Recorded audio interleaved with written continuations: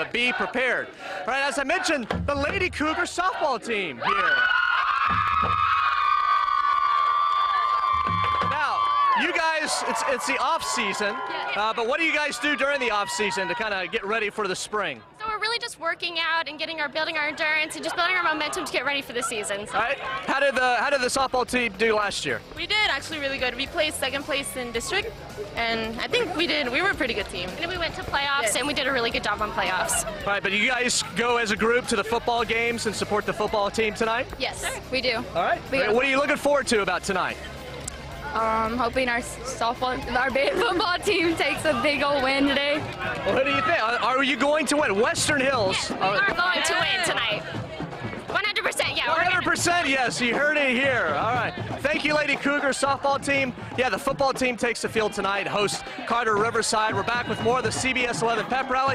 How we doing? We doing all right? We'll have more here from Benbrook in just a few more minutes. Guys, back to you. It's good to be a teenager and It have is, much energy. especially this hour in the morning.